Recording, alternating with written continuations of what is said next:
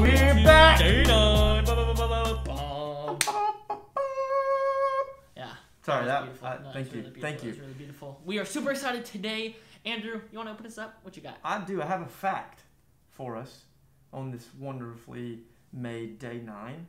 So you got some Christmas colors. I do. On you right My here. Christmas tree. You're missing one of the main. I mean, you got the two main. We got red and green. Yeah.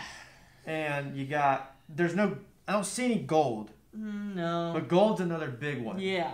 Okay. Not gold. So the fact that I want to tell you today is, our Christmas colors, they're not just random colors. There's reasons that we have red, green, and gold, and there's some other colors too. But those are the big ones. Yeah.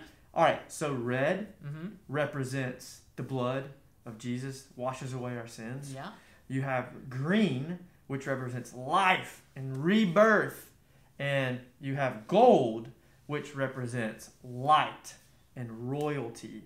And that's a pretty, like, it's not just when you look at those colors you're like, oh, those are pretty, but now you can be like, oh, that means something. That means something. That's cool. That's kind of like the holly wreath too, yes, as well. Yeah. It's really cool to see how everything kind of works together and symbolizes and reminds us of who Jesus is, which is kind of what we're talking about today. Andrew? It's another story in the book, the Bible.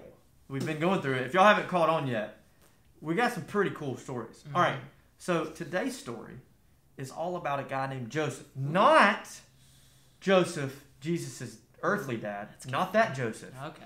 Joseph, a lot older. He had several other brothers. Yes. And there was a little bit of some jealousy, and I'm going to let you read that story. I don't want to go into it, but you can find that Joseph, he remains faithful, and God blesses him. Yeah. And you get to read all about that story and go through it. So what are we doing to go along with that, Sam? Well, what ends up happening is, I'm going to spoil the end, but Joseph actually saves a lot of people because he prepares and gives away food and the necessities to people all around because there's a big famine. And so we want to live out that attitude of servant hearts. And so we want you to work together with your family and gather or buy or collect some food and some things for people who don't have as much. And we can donate those to local